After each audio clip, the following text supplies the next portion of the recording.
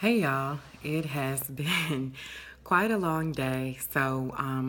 We started out this morning talking with Shonda Epps, who is the owner of New Art by CJ Epps, and she got to walk us through some of my collection of her art and what it's like to be an artist and a woman business owner, and just some of the challenges, but how she's overcoming those challenges. And then we spoke with Mrs. Shamika Gerald, principal of Heritage High School, which is in my district. So proud of the amazing things that are going on at that school. And she talked about how, her journey is inspiring others and how she's been inspired by women. Then I was at Warwick High School for a little bit today, where I graduated. Go Raiders! I was one of the students in the first graduating class of the International Baccalaureate program. So long ago that we are no longer on the wall. That kind of hurt, but it was great to be there. And I just, I had to reflect while I was in the hallway, what my life would look like and how different it would be if it was not for the women that I had as teachers. Of course, I had some great male teachers today. As well. But today is International Women's Day, and so I'm just celebrating the amazing women that I've had in my life and how they helped shape my trajectory and put me on a path towards success. And some of those lessons that I learned, I use every day. Like, I can hear Mrs. Shepherd yelling at me for math class to show my work, and I try to show my work in everything that I do. And Mrs. Watson, she just instilled in me a love for physics. And good Lord, Miss Brunson. Oh, God rest her soul. Miss Brunson made sure that all of the I's were dotted and all of the T's were crossed, and you never took anything for granted because your work had to speak for you. And so you wanted it to be proud of everything that you did. And there were just so many women. I could go on and on and on.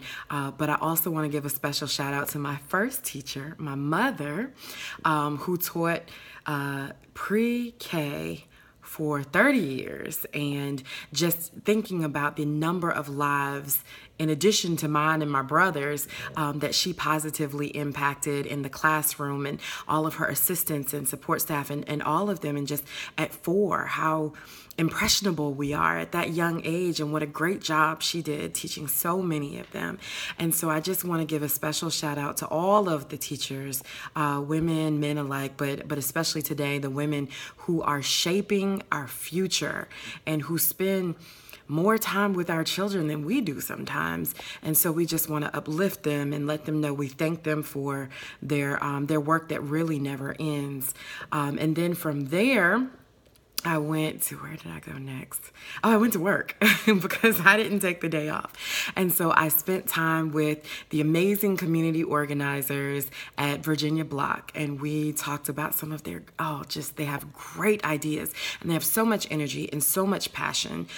So we are just looking forward to a lot of the events that are coming up. And we do have Darius, Simone, Cameron, and Alex, but special shout out to the girls today for International Women's Day.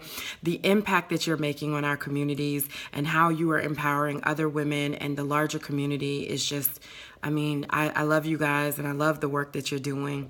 And then from there, I went to an event where we were talking about government and we were talking about politics, and I spent some time with Indivisible, the Peninsula chapter of Indivisible, and we talked about the legislative session, what went well, what didn't go so well, especially as it pertains to women.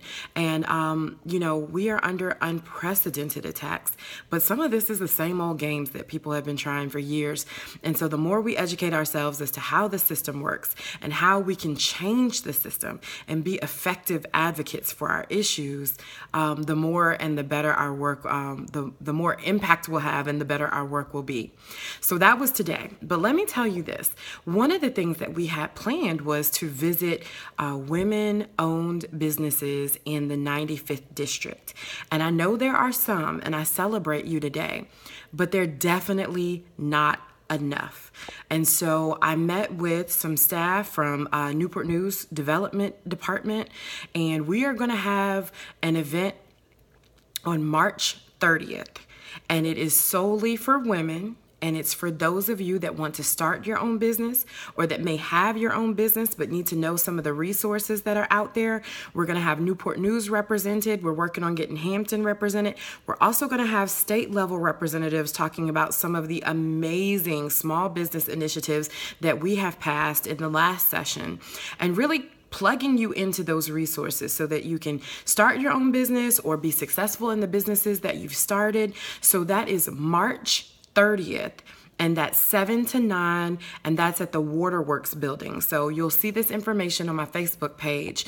In addition to that, we have office hours planned for March 16th, and in the morning we'll be at Gethsemane Baptist Church, and in the evening we'll be at Denby Community Center. So give Tempest a call. Hey, Tempest. Tempest is amazing. Another amazing woman making a huge impact. Her number is 757-266-5935, and she will get you all set up with an appointment. And then beyond that, on April 5th, we go back to session for Reconvene, and that's when we're taking action on everything that the governor has sent back to us, either by way of veto or by way of recommendations and suggestions on how to make bills even better. So that's April 5th. April 17th, we will have our next town hall, and we will discuss the final bills that will definitely become law on July 1st. So don't forget the work that your Virginia legislature does in January and February. That goes into effect July 1st and affects your life immediately, if not sooner. Remember that emergency clause.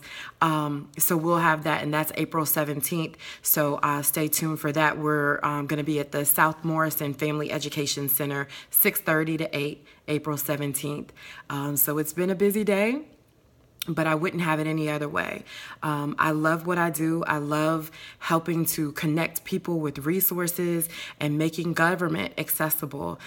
So I hope you enjoyed the videos from today and some of the updates, and we'll look for you at our next events. Have a good night.